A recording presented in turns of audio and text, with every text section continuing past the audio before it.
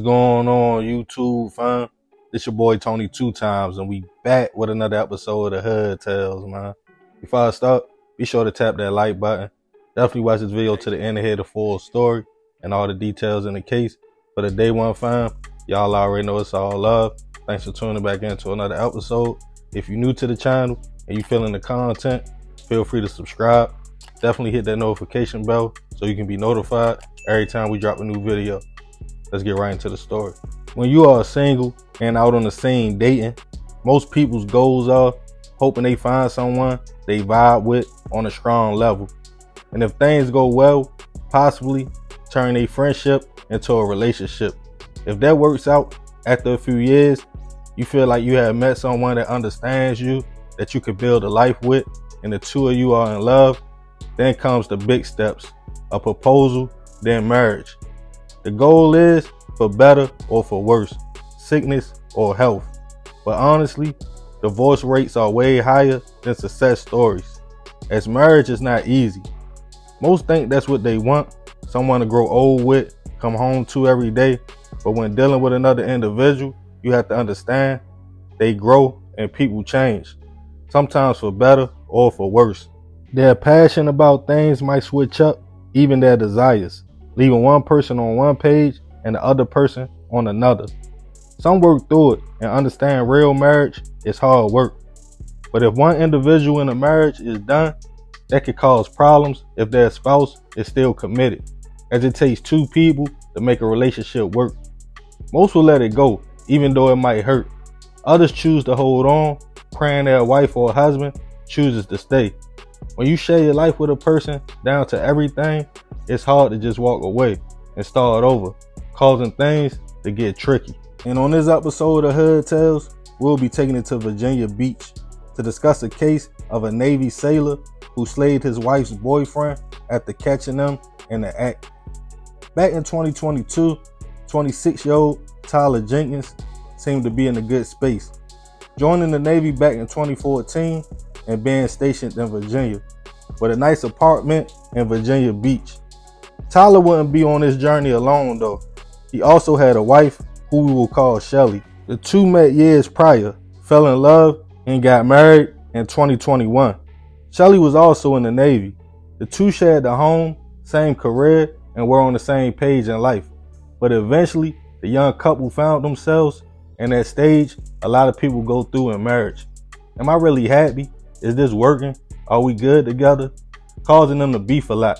Mostly Shelly felt this way, as Tyler was fighting to try to keep her. But by August 2021, they had both sat down with a divorce attorney. It seemed the flame had fizzled out. The two would still be married, but claiming separated, and both remained in the same home, sleeping in different rooms. Shelly informed Tyler she wanted to see other people, since they were separated and both still young. She encouraged him to also date, in which they both started to do. By 2022, the couple still remained in the same home, separated but no divorce.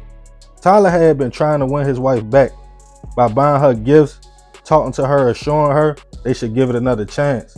Shelly would listen, but let it be known she felt the relationship had ran its course. On March 11th, 2022, Shelly had got back in town and returned home from an assignment she had from the Navy. Tyler spoke to Shelly, who stated she was going to hang out that day with some friends. One of the friends was a 28-year-old man named Timothy Talley, unknown to Tyler. Shelly stated they probably hit a few spots and she would be home later. Timothy, who was also in the Navy, was stationed out in California. Hours later, after hanging out, Shelly invited Timothy back to the apartment. The two went in her room and proceeded to turn up and get it in. Tyler's door was closed, so Shelly assumed he was sleeping or wasn't home. While the two was in the middle of their session, Tyler kicked in Shelly's bedroom door, blick in hand, catching Timothy and her in the act. He let off a few shots before Timothy jumped back and pleaded, like, "Bro, don't do this." But Tyler fired more shots. By this time, Shelly grabbed the phone and called local police and told them her husband had just shot her boyfriend. Tyler didn't run. He simply walked to his room, put the gun up in the closet, and waited for police to arrive. When they arrived to the 4800 block of Crystal Line Place, They entered the apartment to find Timothy suffering from multiple gunshot wounds. He was rushed to a local hospital. Shelly told officers, "My husband caught us having intercourse, but we are separated. He came in shooting at both of us," stating she was also in fear for her life. Tyler, still on the scene, calmly told police, "What was I supposed to do? I caught a man in the house in bed with my wife. I did nothing wrong." Asking police, "Did y'all find the gun? I have nothing to hide." But when placed in custody and taken to the station, Tyler changed his story after Timothy unfortunately passed away from his injuries. Tyler told police he thought the act was by force and he thought he was protecting his wife, but it contradicted what he told police back at the apartment, saying he caught them in the act and what was he supposed to do. Tyler was charged with second-degree murder and attempted malicious wounding. Detectives got more information about Tyler's and Shelly's relationship, including his phone, that allegedly showed he was also dealing with another woman. Shelly stated he would bring women to the apartment, so when she bore Timothy, she didn't think anything about it because they were separated and both agreed to date other people. As the case started making its way to trial, Tyler's lawyers argued it was a clear crime of passion, as he caught his wife in bed with another man after he had bought her gifts and recently spoke about getting back together. But prosecutors argued Tyler knew exactly what he was doing. He went in a room with the intentions to kill. Eventually, Tyler would be convicted of second-degree hit and sentenced to 23 years with 8 suspended, leaving him to serve 15. Rest in peace to Timothy. I send my deepest prayers and condolences to his family. It's crazy. Bro was just visiting and lost his life just trying to get his rocks off, caught in the middle of a married couple's tick-for-tack relationship. Shelly and Tyler should have never stayed at that apartment together. And if they did choose to, because I know in the Navy, you get certain benefits like housing for being married, they should have laid down some ground rules. Like, don't bring no one here, just get a hotel. Unfortunately, it goes like that when a person can't let go. And there's no telling what Tyler saw when he walked in that room. It caused him to zap out. Shelly definitely was wrong as well. She was trying to have fun, but don't no one know their spouse better than the wife. In my opinion, she put Timothy's life in danger for some get back. Timothy should have never entered the married woman's home.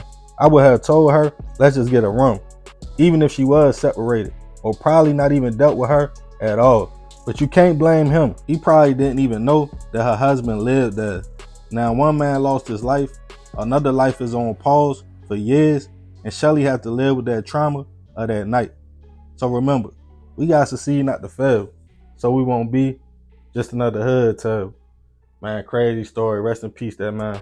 Usually I end it there, but I want to ask everybody a question, men and women. If you walk in, you separated from your spouse, y'all living in the same home, and you catch them in the act in the house that y'all pay bills in with another person, how would you carry it? Let me know in the comments. Definitely be respectful.